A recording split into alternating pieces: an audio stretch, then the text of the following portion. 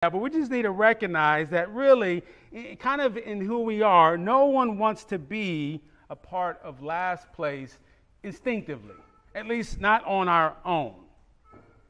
And I don't know what last place looks like for you in your life, in your world, but I want you to kind of go through your days. And maybe last place for you has to do with job. Maybe you're the last one to get the promotion.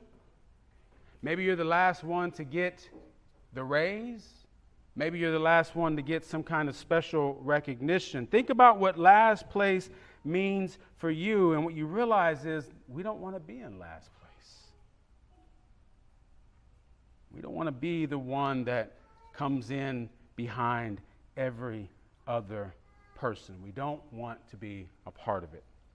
But whatever last place is for you, as Christians, we are going to have to struggle with it. We're going to have to try to make sense of what last place is, because, you just read, last place is a part of being a follower of Jesus.